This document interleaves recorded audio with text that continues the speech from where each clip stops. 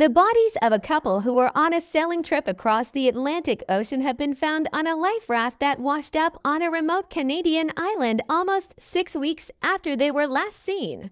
Britt and Sarah Packwood, 54, and her Canadian husband, Brett Clibbery, 70, are thought to have abandoned their yacht and died before washing up on Sable Island, known as the Graveyard of the Atlantic, east of Nova Scotia in Canada on the 12th of July. The couple were reported missing on 18 June after leaving Nova Scotia in their 13-meter, 42 feet eco-friendly yacht, Pharos, on 11 June.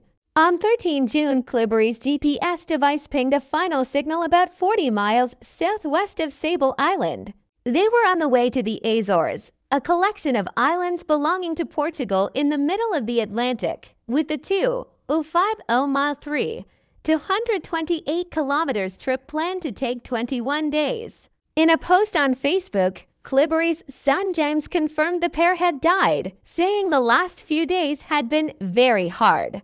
He said an investigation was underway and that he was awaiting a DNA test on the bodies. He said, "They were amazing people, and there isn't anything that will fill the hole that has been left by their so far unexplained passing."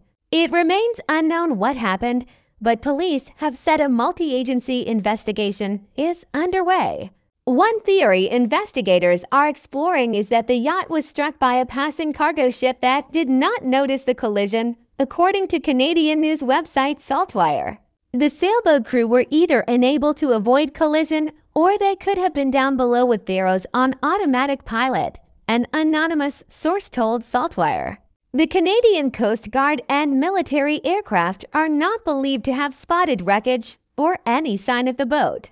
More than 350 shipwrecks have been recorded on Sable Island, which is uninhabited apart from staff in government-run rescue stations since 1583, according to the Maritime Museum of the Atlantic, which says the island is near a major shipping route, lies on a common storm path, and is surrounded by tricky currents. The couple met by chance at a bus stop in London in 2015. Clibbery was in London preparing to donate a kidney to his sister. Their story was featured in a 2020 How We Met article in The Guardian, which described how they bonded over their shared passion for travel. When they met, Clibbery told Packwood about his boat, Pharos, and his passion for sailing. She said, "It was something I had always wanted to do, but never had time for." She added, "He took me on my first ever yacht trip and I loved it." Brett proposed to me in the main cabin of the boat. The couple then married on Pharos in 2016 and Packwood moved to Canada in 2018, purchasing land with Clibbery on Salt Spring Island. In a video posted to their YouTube channel, Pharos Adventures, on the 12th of April, the pair named the trip the Green Odyssey and explained how it would rely on sails, solar panels, batteries, and an electric engine repurposed from a car.